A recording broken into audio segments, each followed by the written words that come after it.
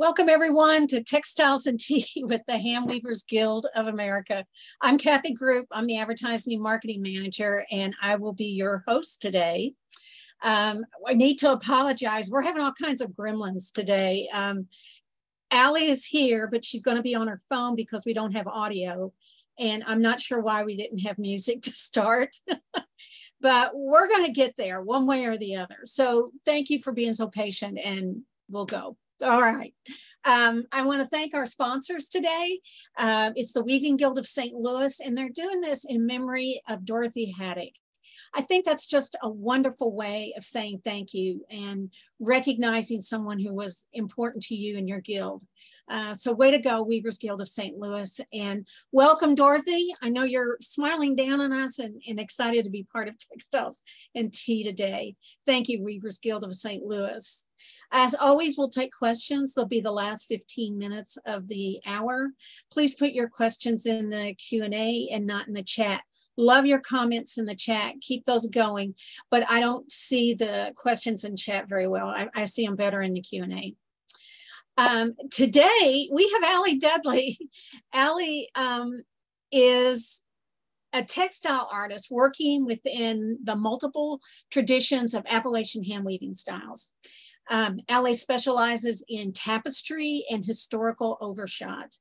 And as a resident artist in weaving at the John C. Campbell Folk School in Brasstown, North Carolina, Allie manages the Folk School's weaving studio and assists with teaching classes in both tapestry and needlework. Allie's work appeared in the 2021 exhibit, Pulling the Thread, a brief survey of Appalachian textiles, and that was at Rabun Gap-Nacoochee School in Clayton, Georgia. It's North Georgia. In short, Allie says, the history of weaving is the history of humanity, as well as its future. Losing the knowledge of hand weaving could mean losing a part of our human selves. Hey, Allie. Hey, can you hear me? Yeah, we can hear you. Thank you so much for hanging there with us. I'm glad we got this worked out. It's good to have you here.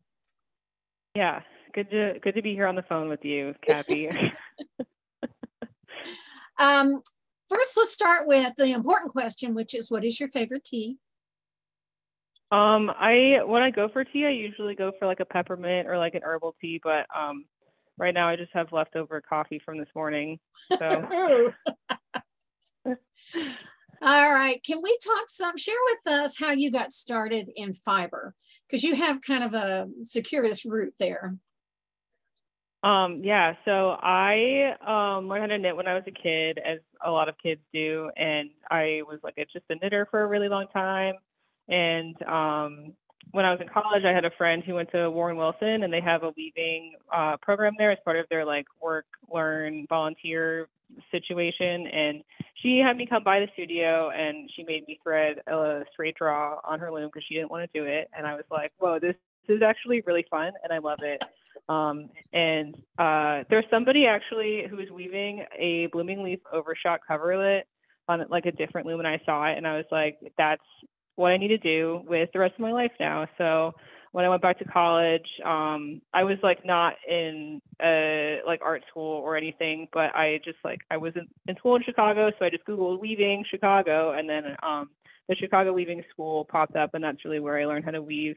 And I wove a lot with them my last year of college, and then I moved down to Asheville and just have been around craft schools ever since then. Lucky for us. Lucky for us. So, like you said, you started out in like cinema and media studies, correct? So yes. How did those studies impact on the work that you do now, do you think, or did it at all? Yeah, I think that it did, because when I look back at the work that I was doing in film, a lot of what I was really interested in was not like, making like feature movies. I was really interested in like experimental cinema and working with like analog film. So my senior thesis film that I made, I actually like did it on 16 millimeter, which is really cool and fun. And there was like something just about the like tactile nature of that really spoke to me. And I also really enjoyed the editing process. So just just taking like footage and assembling it and putting it together. And I even then was like, before I got into like the craft world, was really striving to create like well crafted work. So I think that like I was definitely like looking for the same kinds of things in my film as I do now in my weaving and textile work. That's great. We're going to talk more about that as we go on today.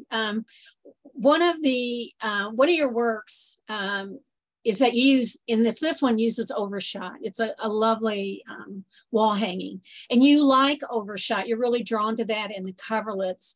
What do you think is the attraction for you for this particular weave? I don't know. It's hard to explain why I love it so much. I think that the first time I ever saw it, I was just like, oh my God, like that looks wild. And I can't believe that it's like the kind of weave that people were making in, you know, the 1800s. It just like totally blew my mind because it just looks so like fresh and modern. And I like tapestry, and I like weaving on a floor loom, and I like that they do like different things for my brain. And I really enjoy just being able to make, in this instance with overshot, just like intricate designs, but like really fast. So I think that appeals to me too. And it just looks so cool. Like I don't know how you could like look at an overshot coverlet and not be like totally enraptured, you know? I love that.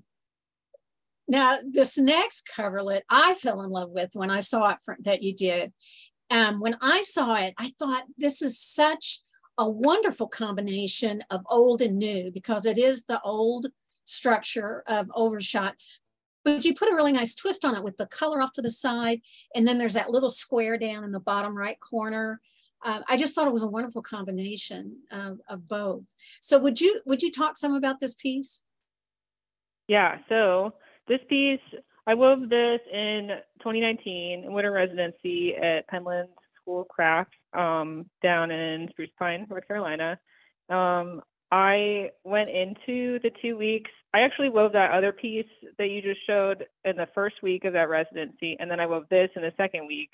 And it was sort of like my first go at like combining like tapestry and overshot, or, you know, combining the things I like about weaving on a floor loom and the things I like about tapestry. And so when I was at Penland the first time in 2017, taking a class from Tommye Scanlin, hi Tommye, and Baki Zieg, I learned, I went in like thinking, I don't really care about tapestry. Like this will be kind of cool to learn how to do, but like I really was excited about like learning about really complicated drafts and stuff like that. And then I just ended up totally falling in love with tapestry.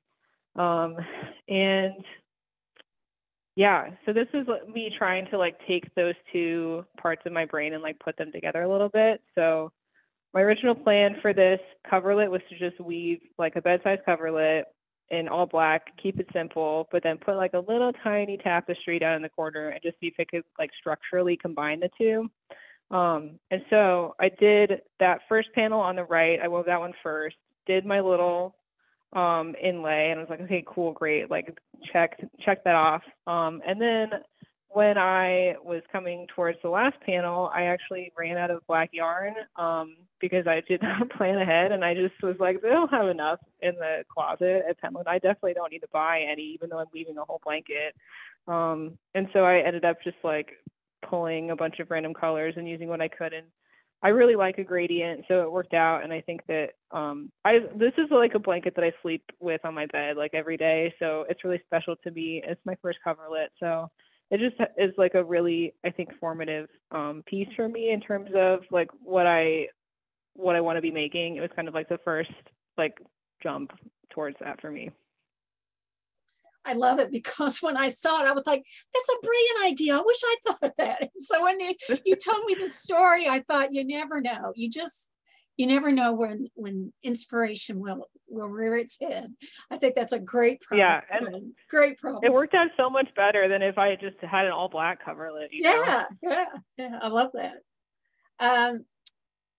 Now you also do tapestry, as you talked about, and in this next piece, again, the one thing I like about doing this show is I get to show the works I like. So the next piece, I love this piece mainly because of especially with that piece in the middle, there's just a lovely flow to this piece, not just the red piece, but there's flow throughout it. I just love this. And then your strong contrast of color and positive, negative space, and then the balance of the light and dark. I love this piece. So can you talk some about not just the visual, but maybe the meaning behind it also? Yeah, so this one I wove it in my little shack that I was living in Brasstown last year. Like, my house is really tiny and I didn't have room to set up my floor loom. And I just saw something come in the chat about how big this is. I think this piece is like 8 inches by 6 inches, so it's not very big. And I was just feeling really like creatively kind of stifled, like a little bit overwhelmed with like my new job, and like I didn't know what to do. So it's like I just literally had to put something on a loom and weave it. And so I did, and I wove this. And the way I like usually approach my tapestry design, and this is a trick I got from Tommye, as I, where I've gotten all of my tapestry tricks. But I'm not really great at drawing. I don't enjoy it. I don't really feel like it's something that's ever been like super productive for me in terms of like coming up with design, but I really enjoy collaging and like paper weaving. So I've done a couple of tapestries where I like took pictures that I'd taken, cut them up, and then, collage them together. So this one, the design is from a photo that I took of my brother and then one of my friends. We were going on like a walk or something in Philly, and then another photo I had taken of mountains in Colorado, and then a piece of painted paper that I had left over from yet again a workshop with Tommye. And so I just like took those, cut them up, and then kind of moved them around until I came up with this. The paper was like not quite that vibrant, but that was the color of red yarn I have. I feel like I always end up weaving like black and white and red colors. So, and I feel like when I first started, I just was interested mostly in like doing like color blending and like trying to get the feel of like reeds against the background of the water, but I didn't want it to be all black and white. So I wove a bunch of red, and then at the end of it, I was like, oh, this is actually like super creepy looking and like feels a little bit like it felt happier when I was weaving it. Then I was like, oh, that's a little bit like I don't know, kind of scary. Well, how do you design? Do you kind of change your design as you're going? Do you have it all planned out before you start? The way I weave tapestry, I've like gone back and forth between those two, and I feel like it's most productive for me when I like have a cartoon. So like when I had that design, I had my little paper like printed out, and then I don't need to show you with both my hands. I was about to like it's hard to talk on the phone and like gesture with my hands at the same time. But so I had my paper, and then I took like a clear sheet of plastic and then traced over it with a Sharpie, just like the outlines of like where the color changes happen. So like it's hard to tell, like just looking at the cartoon, what the actual picture is going to be at the end, because the important part isn't necessarily like the shade, but it's like where the color changes. So I have that that's like sitting behind the warp as I go, and then I weave up and follow that. And yeah, so I usually like when I'm weaving a tapestry and I have the thought in my head of what I want the design to be, I usually plan it out pretty well ahead of time. Well, this piece that we're showing right now is another one. Like I said, I get to choose what we're going to show. And I love this one because it looks like you drew it out and you shaded it in, with the lovely darkness behind that purple. It just gives a wonderful depth. I mean, it's a great drawing if it wasn't a tapestry. And I'm showing that just because I love this work. I love how you play with color and light and dark, again, as we talked about. So let me ask you about tapestry and overshot. I mean, a while ago you said that they were similar for you, but they're so different in how you weave them. I mean, one's on a loom, one's on a frame loom. So when you're trying to decide what you're going to make, do you say, okay, I want to do something on the floor loom and then you decide what you're going to make? Or do you come up with a design first and then you decide tapestry loom, floor loom, or a combination? I feel like I usually like am like I really want to weave on my floor loom, so like let me come up like with something to do with that, or I don't know. It feels like kind of like they're the same thing, you know, like things that I weave on my tapestry loom, I wouldn't like, they just live in a different part of my brain than the floor loom. So it's like when I'm like, I want to weave tapestry, it's like because like I have this thought and I need to get it out. But sometimes I feel like I just am warping up something for my floor loom for the first time in like months and months and months, and I like feel a little bit guilty about like not weaving all the time. But it's like I am trying to let go of the feeling of guilt of like not always doing things, because I have other things that I'm like really interested in doing as well. Like right now I just really am loving reading books, so it's like, yes, I could be weaving right now, but I also, this is good for my brain in a different way and like fueling me creatively. So I think that I'm trying to be less hard on myself about not having ideas all the time and just, you know, creating in the way that I want to be creating. It's so funny because I'm sure people listening are saying the same thing, that I'm always amazed when I hear people say, oh, I feel so guilty that I'm not weaving. It's like, wait, I thought weaving was supposed to be the good part of your life. How can it make you feel guilty? So it's good to hear someone whose life is about fiber is struggling with that also. Not that I'm glad you're struggling, but I don't feel so alone in my guilt. Yeah, I mean, I do, because, you know, as you do too, like a lot of facilitating of other people creating is like also, you know, it takes a lot of energy. So I do a lot of that. Like I do 40 hours of that every week. And sometimes it's hard to, you know, have the brain space to do my own thing, but that's just where I am in my life right now. So. Well, is it hard to switch from work weaving to personal weaving? I mean, from teaching a fiber class to shift gears into what you want to do? Not really yet. I haven't. So I'm teaching my first week-long tapestry class in like a week and a half. Yay! So I've taught a couple other like weekend classes.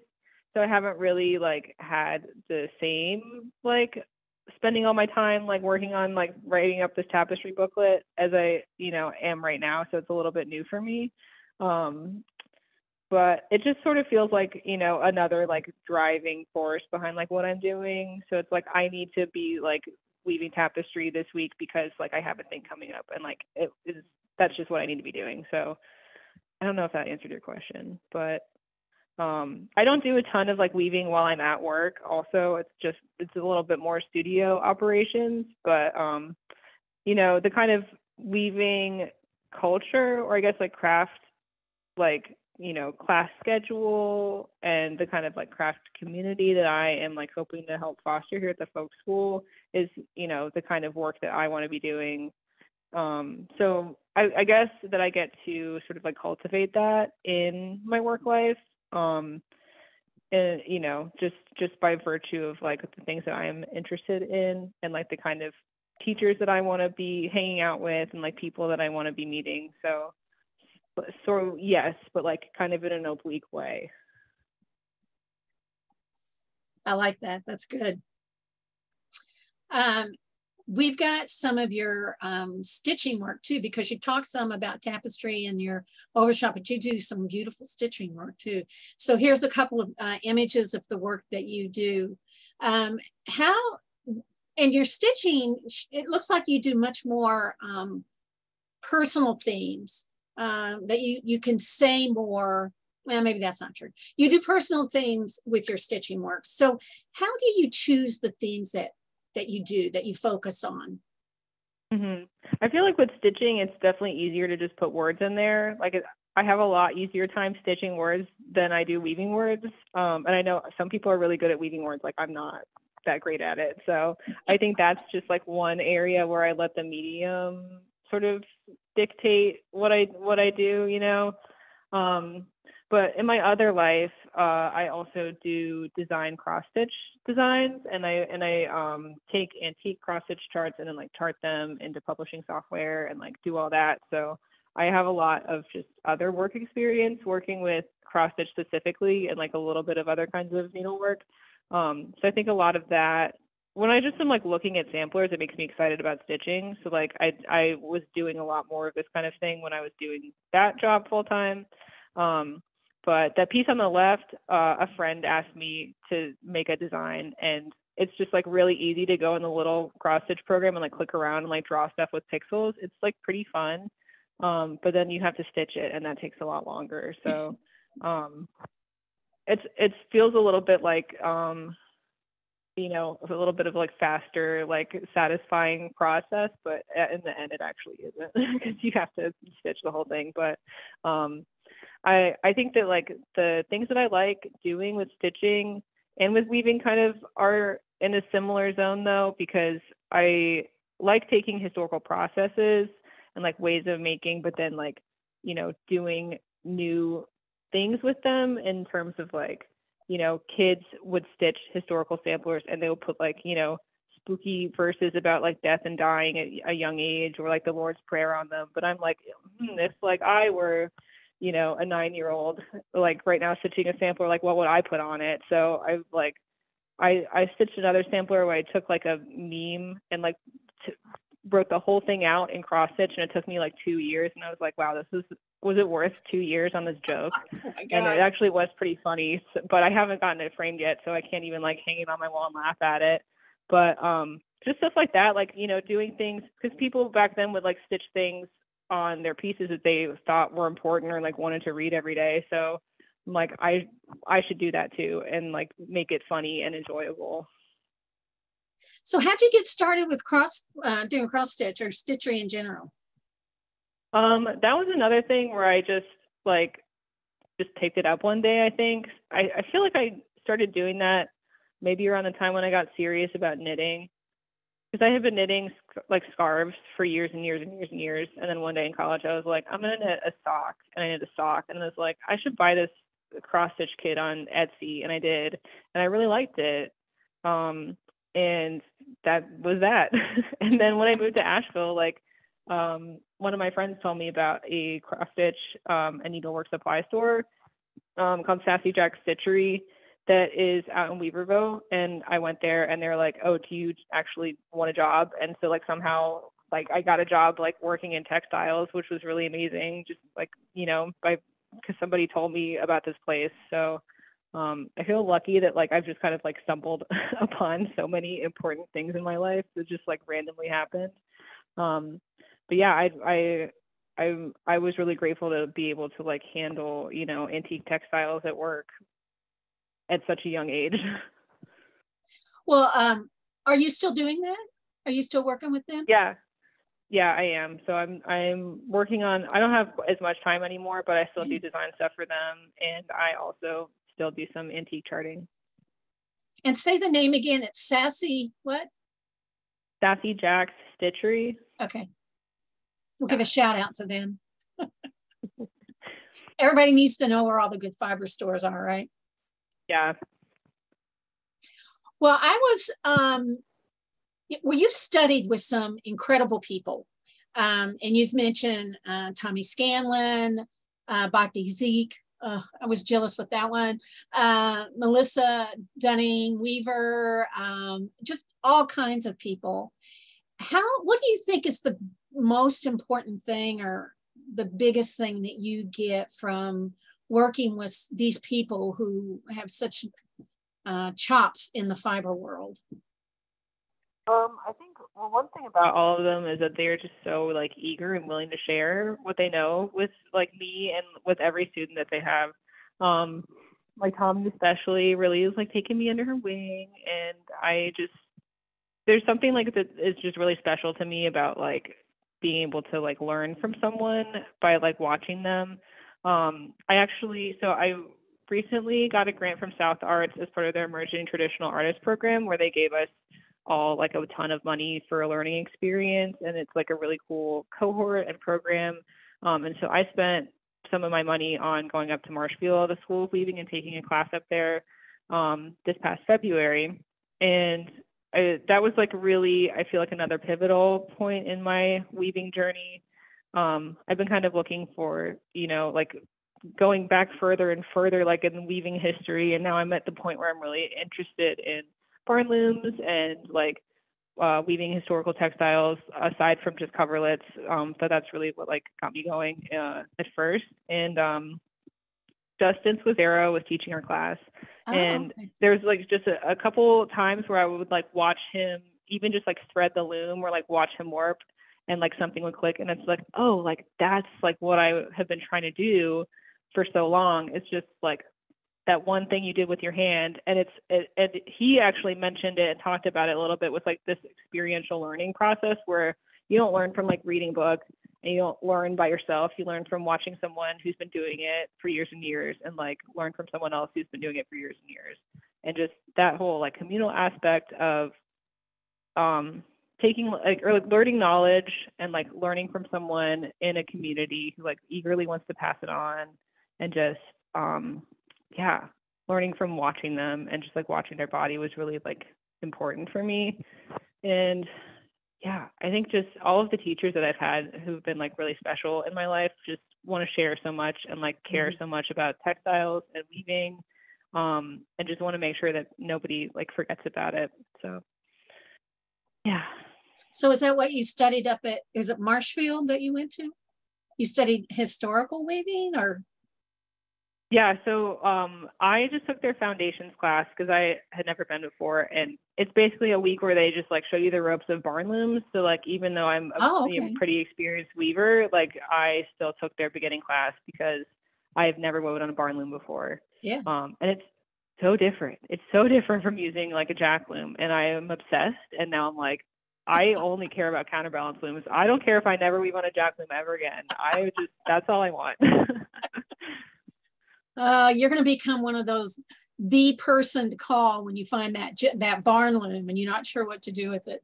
You're going to end up with tons of them. I can tell already. Well, I already found one in the folk school weaving studio, and so I've got to put that together somewhere now. Oh, but, yeah. Yeah. Oh, that's great. I don't have a spot for it yet. It's pretty big, as you can imagine. Yeah, that's always the problem. Now I know it's kind of silly talking about the younger you because you're so young compared to a lot of us, but if you could go back to, you know, you getting ready to go to college, what would you say to you? What would you say? Oh, don't do this or do that, or would you just say go for it? You know, you're on the right track, whatever. I feel like I don't have a ton of regrets in my life. Oh, we lost you there for a second. About it. Oh, there we go. Can you hear me? Yeah. Sorry, it went away there for a minute. No, you're good. I feel like I don't have a lot of regrets in my life, and sometimes I'm like, maybe I should have like gone to weaving college or whatever. But if I had, you know, I wouldn't have. I feel like I would have like missed something. Like there are a lot of like points in my life where I like did something that I was like, that was a really bad idea, and I shouldn't have done that. But then it like led me to this other thing. And like led me to this other thing, and now I'm here working at the folk school. And it's like, you know, who knows if I would have gotten to Brasstown eventually if I had, you know, just gone right into weaving. But yeah, when I went to college, I really was like, film is my life and my passion, and it's what I want to do. And then I found out that there was something else that I actually cared about more, or, you know, not even necessarily more, but just decided that it was more worth my time. And yeah, so I feel like I would just tell my younger self, just do what you think is best, and things will probably be fine. Well, reading your bio and your history, it was amazing how I had visions of, I know this is bizarre, I had visions of Candyland, you know, where you go here and that makes you go up here, and then this happens and you go over here, because there were some just kind of random acts that really changed your life. Like you're going to see your friend's loom and realizing that's what I want to do.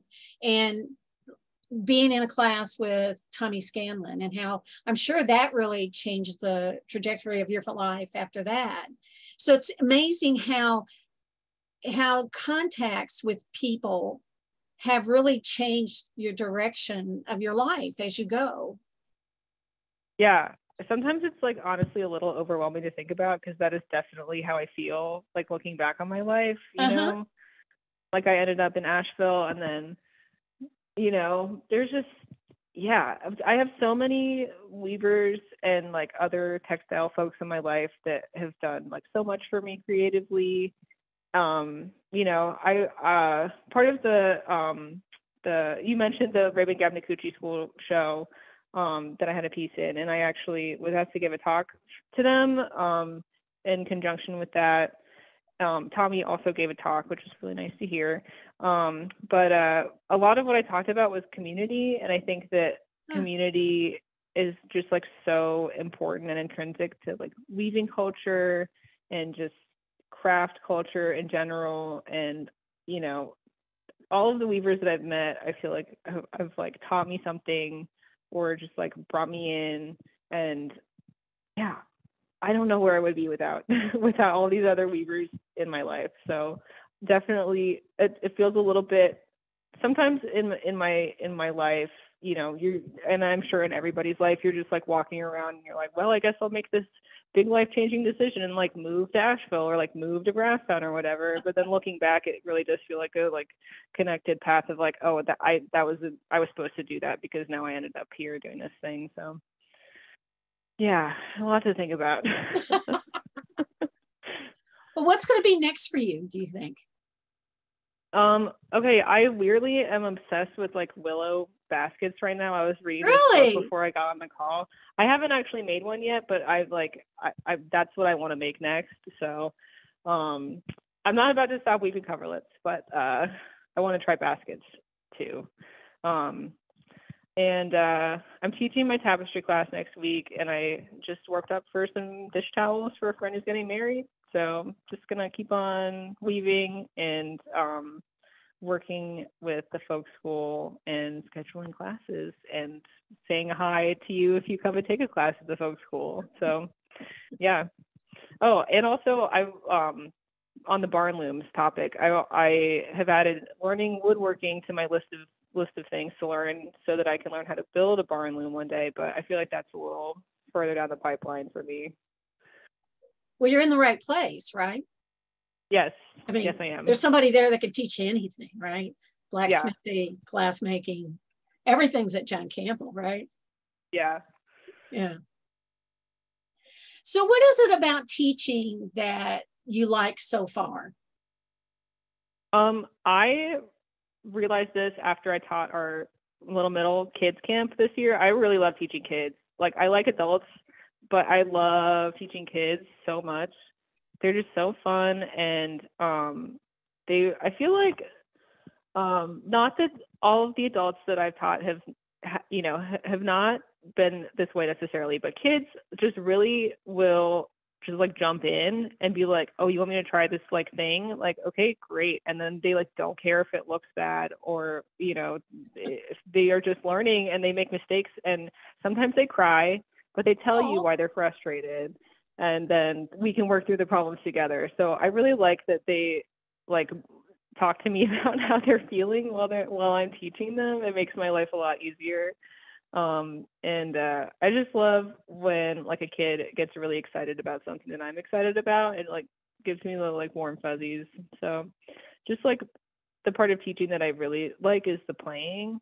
And I feel like it gives me a lot of energy when I like see what someone else is working on. It's like, oh, I never thought of that. And like, let me try it now too. And that was something I really loved about Tommye. And her teaching style is like, I've assisted a lot of her classes, and often I would be like, well, what about this thing? And she would just say, you should just try it. And I would. And that like, you know, brought me a lot of like new discoveries in my tapestry weaving work. So yeah. Yeah, Tommy's on today. So yes, I see Tommye in the chat. You got a whole fan club in the chat today. That's wonderful. Yeah. Hello everyone who said hi to me. I see you all. It's such a small community and such a big community. Now you were at Convergence, right? I was, yes. Yeah. The first Convergence. Yeah, that's talking about a big community, small community. That was pretty amazing of getting to see people again. And yeah. did you see it was people? fun. Yeah, it was fun seeing a lot of people who I have like emailed, like a lot of folk school instructors I'd never met before, or like people whose names I knew, and then finally being like, they would be like, oh, like I'm so and so, and be like, oh, like I talked to you so much on the phone, and now I know what you look like. So Yeah, it was cool. It was great. It was good to have you there. All right, Yeah. how about we answer some questions? Sure. All right, Carol Ventura. Hi, Carol. In regards to the problem of running out of black thread for your coverlet, remember there are no mistakes, only design opportunities. Boy, that's true, isn't it? That's good. Way to go, Carol. Oh, and Liz Adams wants to know, what was the size again on that fire or something? Yeah, I think it was like 8 inches by 6 inches. It Okay. was not very big. Yeah. Okay. Well, I know that's one of the questions is what size you work in. I think somebody was saying, what is the largest piece that you've woven in overshot and in tapestry? And that's from Karen LeBlanc. The largest overshot piece I wove last summer. I had 2 friends who were getting married, and I wove them a queen size coverlet, and that was like 110 inches by 120. It was pretty big. I had to fly it to Portland, Oregon, and it took up most of my luggage.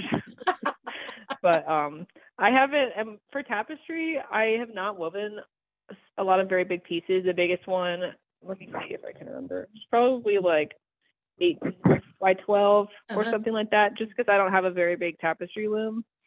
And I haven't woven any like really tall pieces. So. Well, speaking of small tapestry, Rebecca Bezoff was on here too. Hi, Rebecca. Yeah. And have you had a solo group exhibition? We talked about the one at Rabun Gap. What other exhibits are you looking toward? Are there some coming up? I have a piece in the show at the Oak Ridge Gallery in Knoxville. Okay. And I have, I guess, the last one I had something in was the Australian Tapestry Workshop, the small tapestry exhibit they had there, the Irene Davies. That piece, the Lake of Fire one that we talked about, was in that show last year. I don't have. How did that piece do in that show? I mean, they accepted it into the show, which is like a big deal. I didn't like win anything, but you know, there was. I thought you got an award in that show. I thought you got an award. You get an award just for being in the show. So. Oh. Yeah. I thought I read that somewhere. Yeah, I was pretty impressed. Australia, way to go. I know. It's kind of scary sending things there because it's like, I just have to hope and pray this will make it back to me one day. That's true. You're true. Let's see. Oh, this is from Kevin Roberts. I think you've got a kindred spirit here. You will love willow weaving, and it's creative. I think that's very creative. I'm not sure what that meant. Also, pine needle baskets and bark baskets are fun too. So Kevin is ready to move you into the whole world of basketry. Yeah, well, part of my job now at the folk school is like helping out with the baskets and broom studio. We do baskets, brooms, leather, cords, all that good stuff. So I did take a broom making class back in April, which was really fun, and it felt kind of like combining basket weaving and like weaving. It was cool, and it was fun to make something in one day instead of like 4 months. Wow. Nan Solomon wants to know, are your tapestry 4 selvages? If not, how do you finish them? Are they 4 selvages? I've woven, no, not usually. I've done a couple 4 selvage ones. Once I tried to do a shaped 4 selvage tapestry, which is pretty fun. But usually what I do is I will take the fringe and just tie an overhand knot and then tuck it and tie and like sew it down on the back. I usually like to do a knot, and I don't usually do like braids or anything. Another thing I got from Tommye, just some cute little overhand knots on the end. Somebody wants to know, what is a barn loom? Can you give people a quick description of what a barn loom is? So barn looms are called that. I've heard for two reasons. One is because they're like really big and they like size, like barn size, and the other one is that they're timber frame construction, so they're built using kind of like a similar woodworking technique to like old barns, and they are like really big. When I was up at Marshfield, the one that I was weaving on was like a 6 foot by 6 foot by 6 foot cube. They're usually counterbalance style, so when you step on a treadle, it moves some of the harnesses down and some of them up, and it gives you a really nice big shed. The loom is really wide, so it's a lot easier to weave linen on sometimes, because it has space to like move around. And I really enjoyed it just because it felt more like it was built to a human scale, and like you can get fully in it and like move around. You don't have to like crouch over when you're threading the loom or anything. So if you're interested in barn looms, you should follow your passion, because they're amazing and I love them just as pieces of equipment. And you might be able to see one not too far off at John Campbell, right? Yes, hopefully. Hopefully, if you can find space.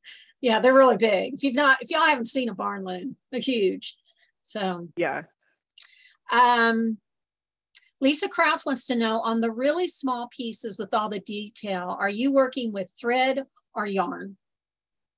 For my tapestries, I usually use cotton seine twine, and those are probably set at like 6 to 8 ends per inch, sometimes a little bit less than that, or a little more, I guess, like sometimes 6 to 9.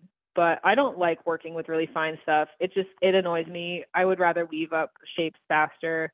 And the wefts that I really like to use, I really like weaving with wool for the tapestries. I use Bevgarn Frid that I get from Norsk Fjord Fiber. It's really nice. Tommye Scanlin calls it a whole wheat yarn, and so it just is like kind of like firm and bouncy. Like I've tried using knitting yarn and it just squishes down so much that this has like really nice color.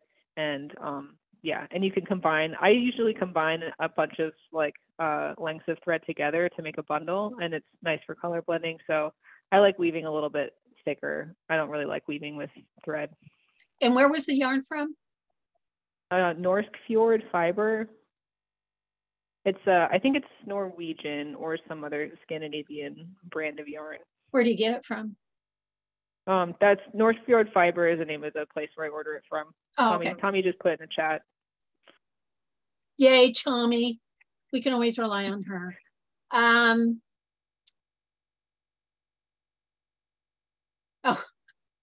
this is from Shanae Cahill.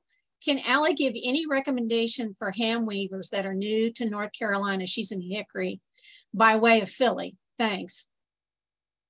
Let's see. There's the Folk Art Center in Asheville, if you've never been.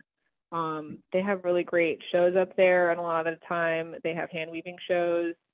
There are a lot of weavers around here. If you can ever get out to any of the craft schools, like the Folk School, Penland, or Arrowmont, are all not, they're like, you know, a drive from Hickory, but not super far. But yeah, there's a lot of us around. And so there's a lot of weaving around. There's also a couple museums in Asheville, like Black Mountain College Museum. And I actually haven't been because they opened after I moved away, but the Asheville Museum of Art might have some weaving related stuff there. Yeah. She should actually probably go to John Campbell and take a tapestry class for a week, maybe. You know, you could, yeah, maybe. She says that her partner worked with your brother in Philly. Oh hi. That's so funny. Old Home Week. Here we go. Michelle Gaines says that was it a Damascus finish that you were talking about when you finish your tapestries? I don't remember what that is. So yeah, I don't know what that is. Sorry. I'm not sure. Maybe, but I just like take like a bunch of warp ends and tie an overhand knot, and then I like sew it onto the back. So it's really simple.